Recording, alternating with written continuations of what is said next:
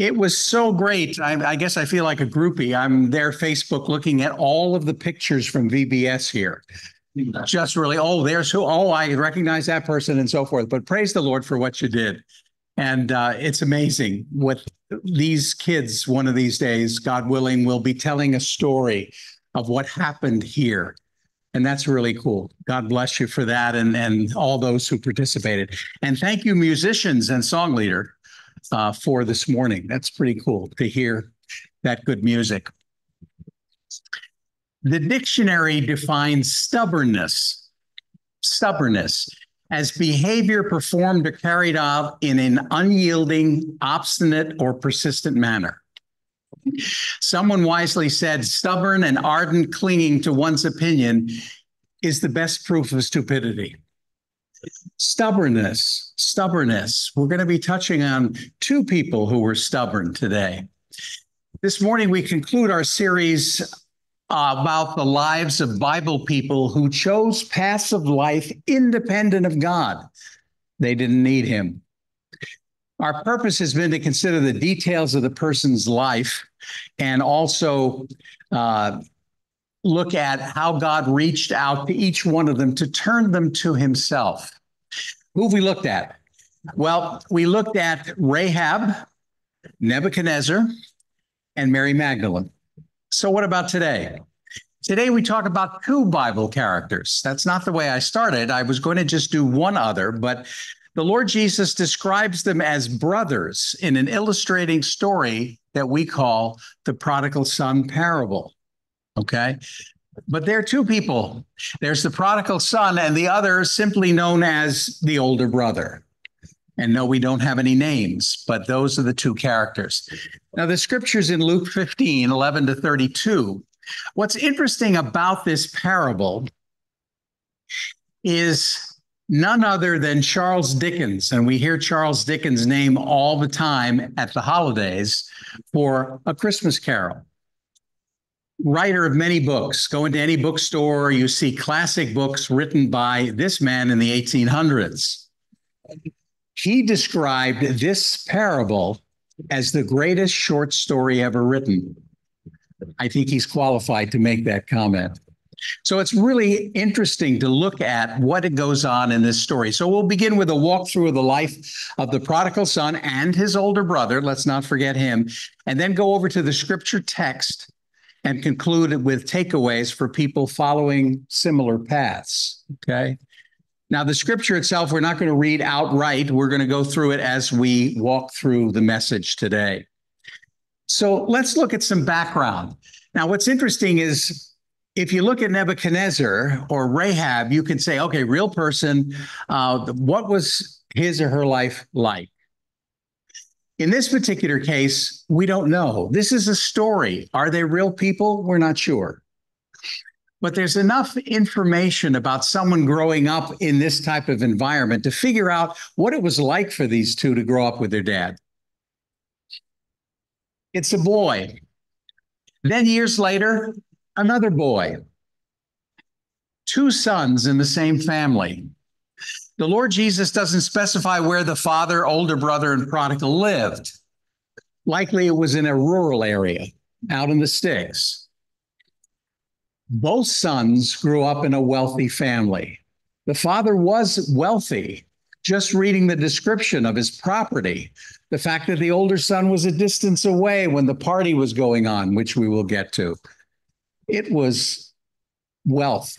They had a lot of money there in that rural village. They each went through the Jewish act of circumcision, both boys. Both were circumcised and named on the 8th day after their birth. They were each given a special name that mentions the Lord. No, I don't know what it was for either child. Both were close to their father. That's what happened as children grew up. They may have shown affection for their father, sitting on his lap when they're children. And then as they got older, being obedient sons. Yes, Dad, what would you like me to do? They were taught by parents and a tutor. Parents, mainly the mother, but sometimes the father and the tutor, well, they had money. So they could very well hire someone to train their children. They had individual paths of life. That's what we talked about with all these other people. Rahab, Nebuchadnezzar, Mary Magdalene, each had their own way to go. In those cases, and in these cases, they were the wrong ways to go.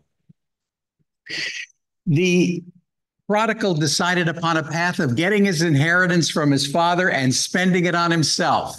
It's me first. I want his money. I want to spend it. I want to have a good time. The older brother decided upon a path of earning his inheritance with no help from his father. I will please him, whether he likes it or not. I don't care for him, but I want the money when he dies. Pretty cruel. That's not like today, is it? Unfortunately, yes.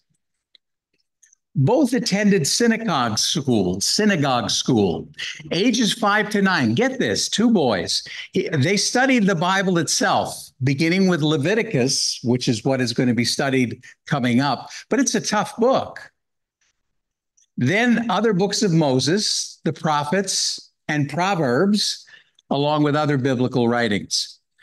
Ages 5 to 9, like VBS, sort of. From ages 10 to 14, they studied the traditional Jewish law. They got it both barrels, from the 10 Commandments to the other requirements. Age 15 and higher, they studied theology, God studies, Bible studies from the Jewish commentaries on the Old Testament called the Talmud. See, there were a lot of writing done by the rabbis over the years to explain the passages, much like Christians see today. Online and in Bible bookstore, you see commentaries on the Bible in various books. So growing up, they had plenty of training. Mom and dad, tutor, and then they went to synagogue school and learned everything from the Bible to theology. Their time as adults, both sons were responsible for supporting their aged parents. That's what they had to know. You grow up, you're going to have to support mom and dad one of these days. In spite of the fact dad is doing quite well, support them both. The mother is not mentioned, so it's possible she passed away, but that was their responsibility. A couple usually wanted to have many sons. Why? More people to help them when they got old. They were expected never to dishonor their parents. Never. It was a grave sin to dishonor one's father or mother. It just wasn't done. And in a rural community like that, it was like watching a house that's made of glass. Everybody knew what everybody was doing or were doing wrong. By this time, the prodigal and his older brother had heard about various scriptures, including the Proverbs. And it affected what they were thinking, but it didn't change what they were thinking. Remember the one, I want it now, I want a good time, give me your money. The other one, I want to work, so one of these days I get it all. Both sons would have heard God's word from the book of Proverbs, for instance. A son should obey only the one who gave him life. Proverbs 23:22. Listen to your father who begot you. Neither one of them liked dad. Neither one of them wanted dad to interfere in their lives. Riches will soon disappear. Proverbs 23:5. Will you set your eyes on that which is not? For riches certainly make themselves wings. They fly away like an eagle towards heaven. A son should pay attention to his father's instruction. Proverbs 1:8. My son, hear the instruction of your father. They didn't want to hear. Money was everything to the two of them. And lastly, one who trusts in riches will fall. Proverbs 11:28. He who trusts in his riches will fall, but the righteous will flourish like foliage. It didn't sink in. They heard it. They knew it. but their path of life was totally opposite what they were taught. Okay, let's look at the verses themselves. It's Luke 15, beginning at verse 11. First, verse 11 itself. Then he said, a certain man had two sons. Remember, the Lord Jesus Christ is telling this story, this parable. This is a story or parable that the Lord Jesus told about a family that included a father, an older son, and a younger son. This is the story of that parable. The father was wealthy, possibly a large, profitable business. He employed servants. That's ongoing hired people, but also day laborers, people who were just hanging around to do work. And he paid them. I need extra help. I want you, you, and you. Come join me. He had a profitable business and a profitable piece of property. Verse 12. And the younger of them said to his father, the younger of the two sons, Father, give me the portion of goods that falls to me. So he divided to them his livelihood. The younger son shocks his father by asking for the goods he would receive in the event of his father's death. You're old, right, Dad? I'd like the money now.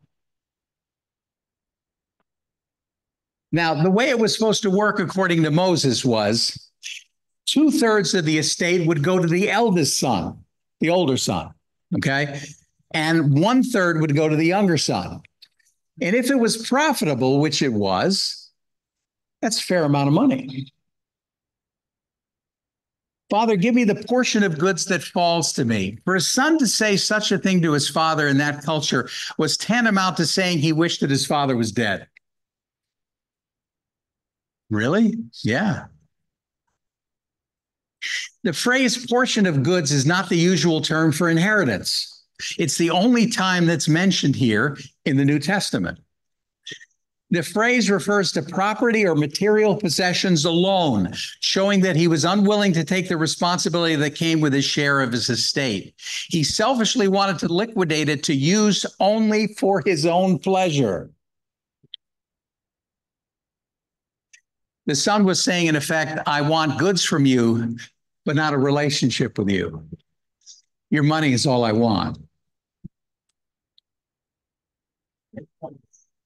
Word of the son's irresponsible and selfish request would have circulated throughout that village.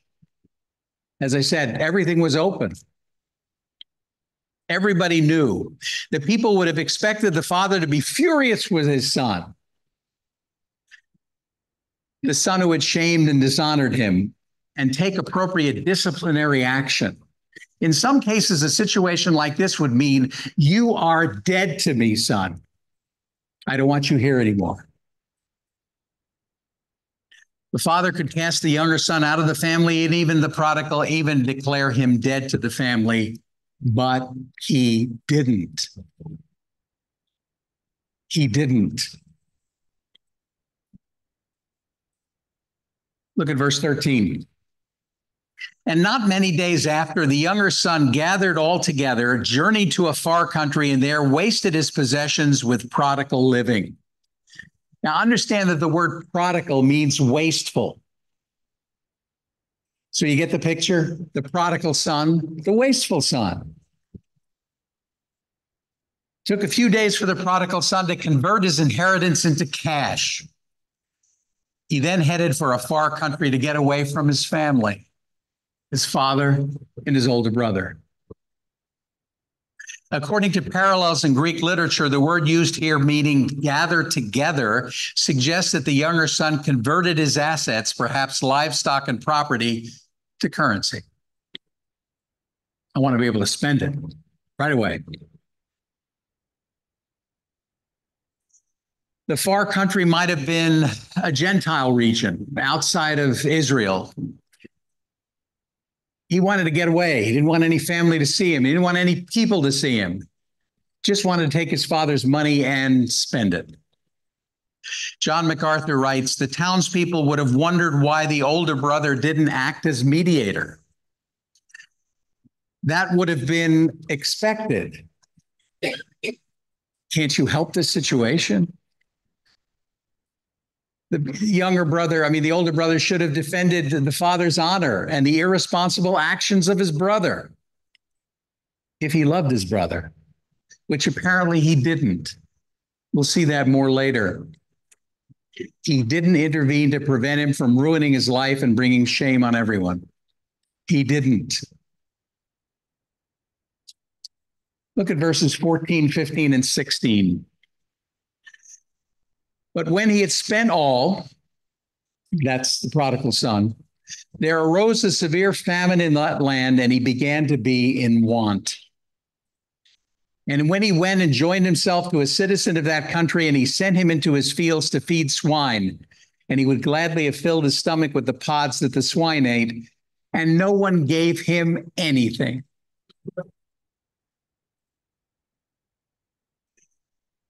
The prodigal son used up all the money from his inheritance, and then a famine hit. I was reading a contemporary commentator, and he was talking about someone who had done something like that. He managed to get $50,000 for himself, and in weeks, it was gone. The prodigal son used up all the money from his inheritance just as a famine hit the far country. He was forced to take a job feeding pigs, something a Jewish person would never do. The young man was so hungry that he wished he could eat the food given to the pigs because no one gave him anything. Look at the phrase, he began to be in want. Again, John MacArthur, for the first time in his life, he began to be in want. Remember, it was a wealthy family. He was the second son. He was a stranger in a foreign land with nowhere to go and no one to turn to for help. He was penniless, destitute, with no resources. Seeking unrestrained pleasure, unabated lust, and unrestricted behavior, he wound up instead with pain, emptiness, and on the brink of death. What happened? Then the phrase, then he went and joined himself to a citizen of that country. Again, feeding swine to a Jewish person, a Jewish young man, was not a job for someone of that faith. Pigs were considered unclean according to the law of Moses. But he had nowhere else to go. He had nothing else that he could do. The prodigal would gladly have filled his stomach with the pods, the scripture says, and he sent him into the fields to feed swine. Carob pods, which is what they used to feed the pigs, were virtually indigestible for humans. Couldn't even eat those. That phrase gets to me in that section. No one gave him anything. You would figure someone might walk by and feel sorry for the poor guy. His worldly friends all deserted him. He had a lot of friends when he had a lot of money. He could not even eke out a living as a beggar. He had to do this. Look at verses 17, 18, and 19. But when he came to himself, he said, how many of my father's hired servants have bread enough and to spare, and I perish with hunger?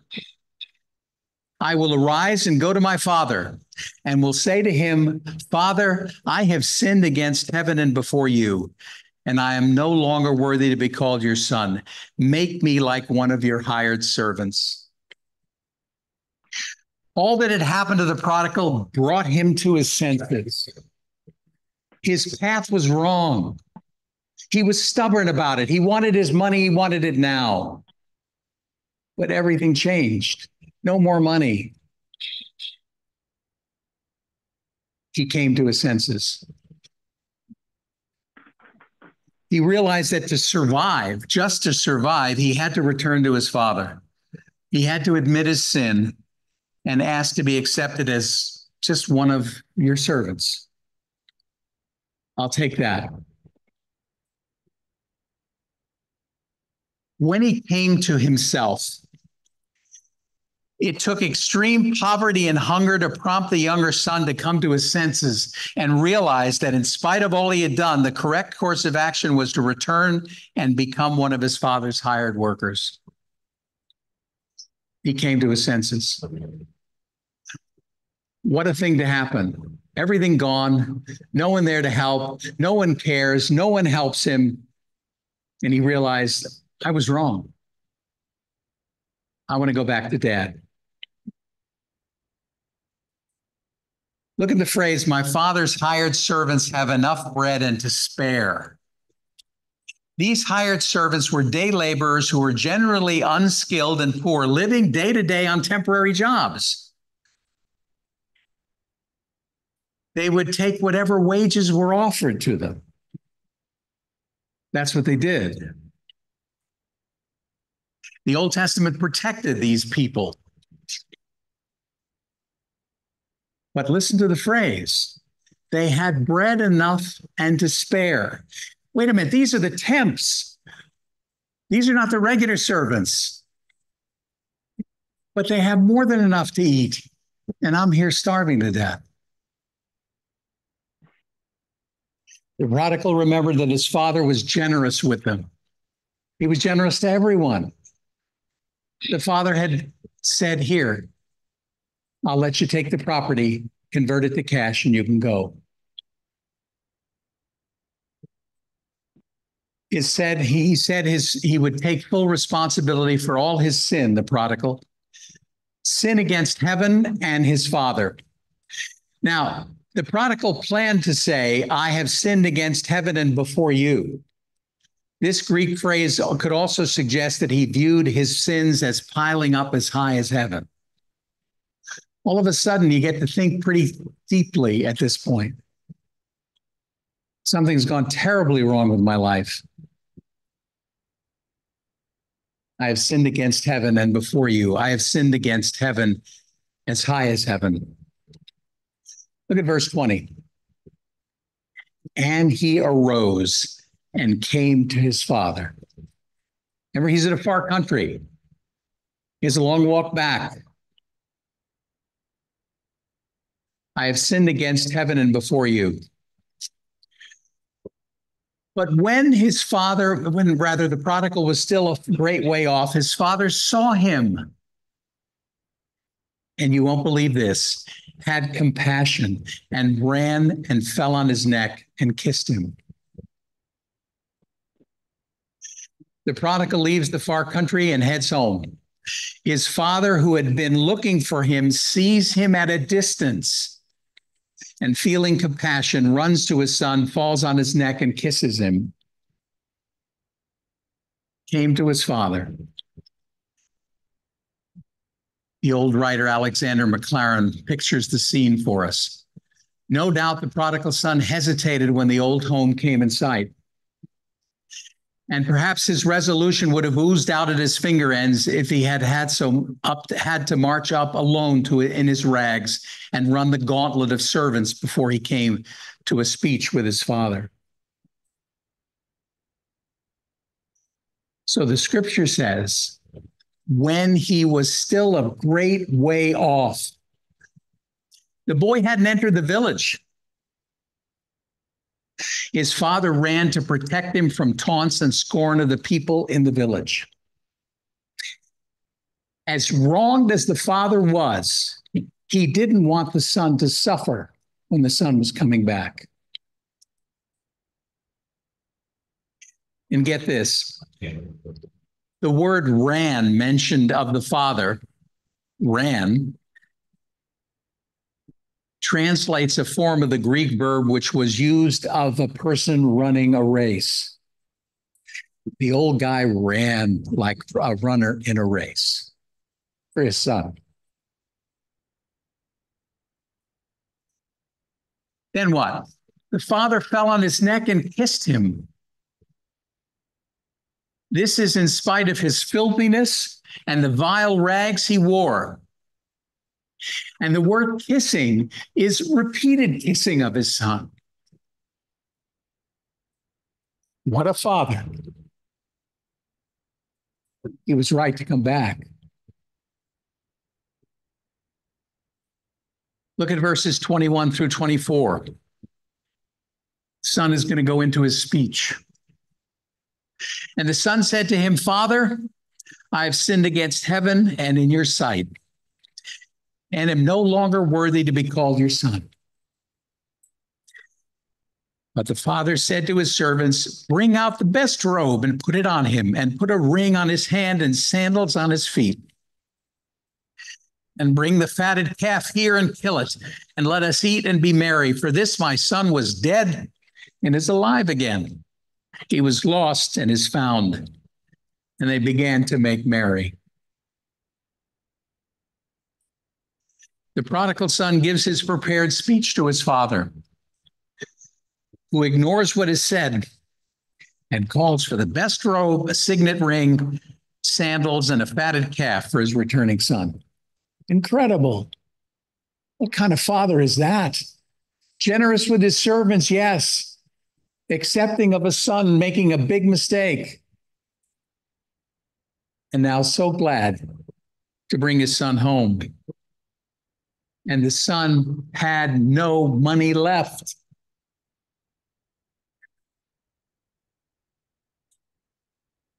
The prodigal never gets to say the words, make me like one of your hired servants.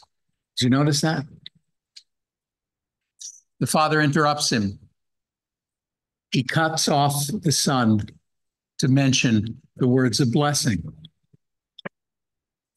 The father now gives the son three symbols of honor: a robe, a ring, and sandals. First, bring out the best robe and put it on him. Maybe take a shower first. No. The best robe goes on him. The families in those days had a special robe, and it was a robe that was most beautiful and finely crafted. It cost a lot of money. In the Greek, it means the first-ranking garment, the first-ranking robe. The servants put it on the prodigal son. Don't you understand what he did to you? Don't you realize that he has nothing and he deserves nothing?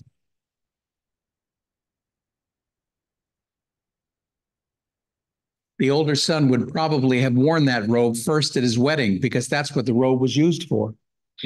But now it's on his brother, the prodigal son. And second, put a ring on his hand. And then they put a ring on his hand. It was a signet ring. And on it was the family crest or seal, so that when you could use it to stamp it in the clay on a document, and it indicated it was the decision of the family, of the father. Put the ring on his finger. Are you crazy? This one who made such a wrong decision? But he's come back. He's lost, and now he's found. And one other thing, the third thing, sandals on his feet. Oh, so what? You have to understand that whether it's a on-staff servant or someone who was hired as a day laborer, none of them wore sandals. Only the son and the father. He was being recognized as his son, surely at that point. This my son was dead and is alive again. The father now gives all he owns to the prodigal son. What generosity, what love. And stubbornness almost cost him everything. But the story goes on. We have to mention the other brother. Chapter 15, 25 to 27. Now his older son was in the field, talking about the father, and he came and drew near to the house. He heard music and dancing. So he called one of the servants and asked what these things meant. And he said to him, your brother has come, and because he has received him safe and sound, your father has killed the fatted calf.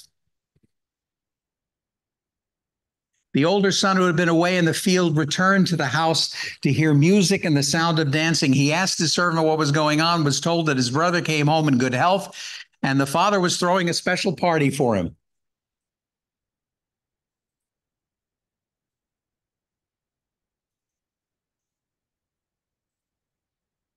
Verses 28, 29, and 30. How did the other older brother react? But he was angry and would not go in. Remember, the older brother didn't like the father either. He never saw his love. He was there to earn his inheritance. And when the father died, he would get his money. He seemed to have no relationship with his brother. But he was angry and would not go in. Therefore, his father came out and pleaded with him. So he answered and said to his father, "Lo, these many years I have been serving you. I never transgressed your commandment at any time, and yet you never gave me a young goat that I might make merry with my friends. But as soon as this son of yours came, who has devoured your livelihood with harlots, you killed the fatted calf for him." He was mad. He was angry. For him, it was dollars and cents. I worked for you, you owed me. He was furious. He was furious with his father because his father gave a loving welcome to the prodigal son, his brother. And the older son refused to go to the party. The father pleaded with him. Yes, he spent all his life serving him, but he had the wrong motives. The older son ended his angry tirade by saying his father was giving the fatted calf to his son who spent the father's money on prostitutes. That's who you want to spend your money on? Spend it on me. I'm the better son. He was angry and would not go in. He could not rejoice over the recovery of his lost brother because he had no love for his father. The eldest son said to his father, "Lo, these many years I've been serving you. I've never transgressed your commandments at any time." To him, his many years of working under his father had been nothing but slavery. I don't love him. He's my boss. There was no love or respect for his father, merely toil and drudgery, waiting for him to die so he could inherit. And he stubbornly stuck to that. Last two verses, 31 and 32. And he said to him, "Son, you are always with me, and all that I have is yours. It was right that we should make merry and be glad, for your brother was dead and is alive again, and was lost and is found." That's the end of the story. What happened to the elder brother? Did he finally stop being stubborn and realize his father loved him? All that I have is yours. I'm not acting as your boss. I'm acting as your loving father. That word son, son, you are always with me, and all that I have is yours. Although the father retained control over the estate, he had already given it to his son. The word son in verse 31 is different from the other mention of the word in the story. Here it is more the affectionate term, child. Child, you are always with me, and all that I have is yours. Even love came out there. It's sad the story ends there, so we don't know what happened there. So takeaways. The Lord Jesus Christ told this tale of two sons to picture two ways people think about God. He wanted to picture two ways people today think about God. As the prodigal son or the older brother. The takeaways this morning call you to identify the type of person you are. That's what I want you to do. Learn the lessons given by the Lord in the story and come to God through the Lord Jesus Christ. If you're the prodigal son, You grew up hearing about God, but soon lost interest in him. Maybe as a child you heard, God's not important to you. You chose the path of life that centered upon yourself and what you wanted, just like the prodigal. You took all you could get and separated from your family. I don't want to be around them anymore. All they do is talk about Christ.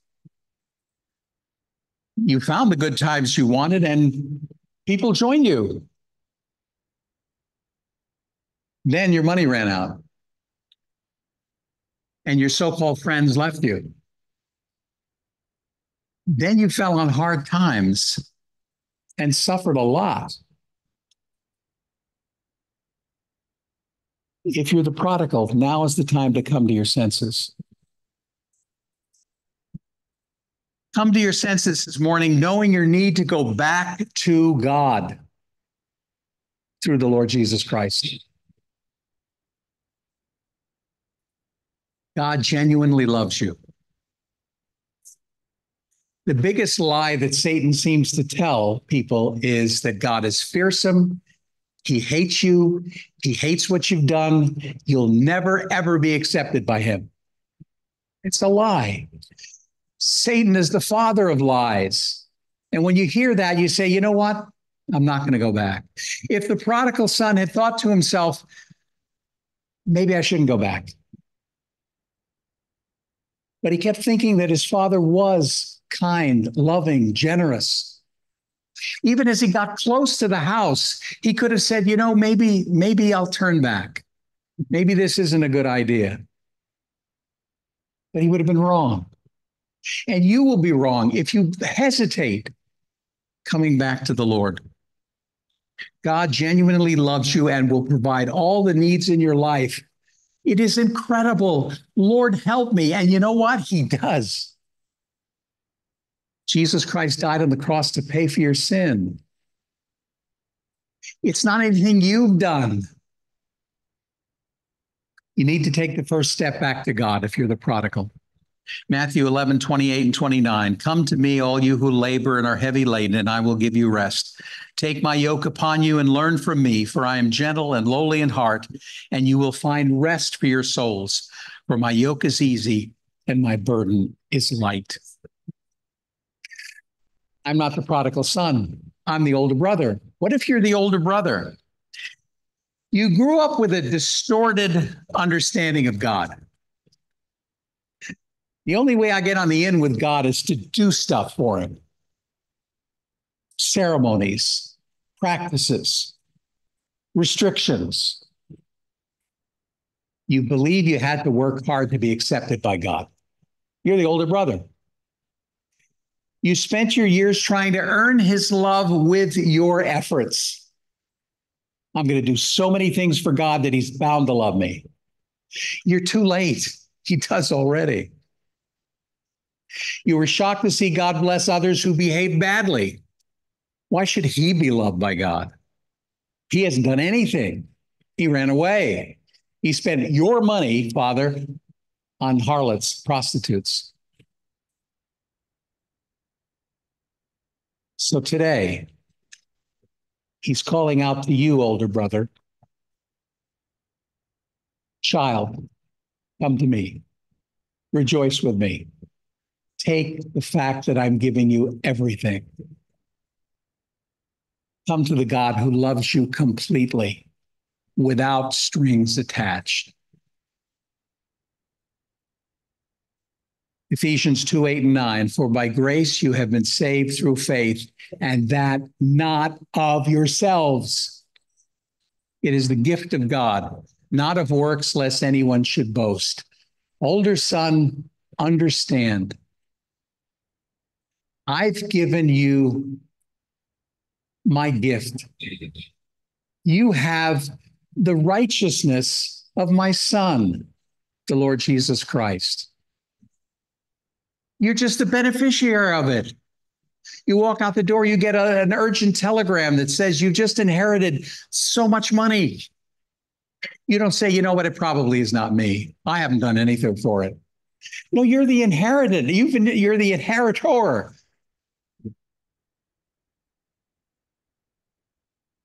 So when I pray, leave the path of stubbornness, either choosing your own way, putting God aside, or trying to foolishly work for God to be accepted and loved by him. You already are. So when we pray, silently tell him you want to come to your Father God by accepting Jesus as your Savior. He died for you. He's the Father. You're the Son, one or the other. Let's close our time in prayer. Dear Father, how good is the God we adore. Father, we see it in part in this story that the Lord Jesus told. What a father he was in that story. What a far better father you are in real life. Loving us, caring us while we were yet sinners, while we are still stuck in our own stupidity and stubbornness. You love us. You've been concerned about us. You're waiting for us. You're running to us. And you will bless us incredibly. Father, for the person who's been serving himself and ignoring you, may that person accept Jesus Christ today, silently inviting him to come into their life. And for someone here who has been doing an awful lot to try to please you, Father, may they realize you love them as they are, and you will give them the Son of God's righteousness and be saved. Father, we thank you for your word. We thank you for this incredible story. Charles Dickens was right. The greatest short story ever written. Bless this assembly, those who are leaders, those who participate. Lord, continue to watch over them and bless those children who made a profession of faith. Oh, Father, may your Spirit never let them forget. May they be drawn to your word, drawn to the chapel, drawn to believers, and may they grow in grace and in the knowledge of the Lord. Thank you for this time we've had together. In Christ's name, amen.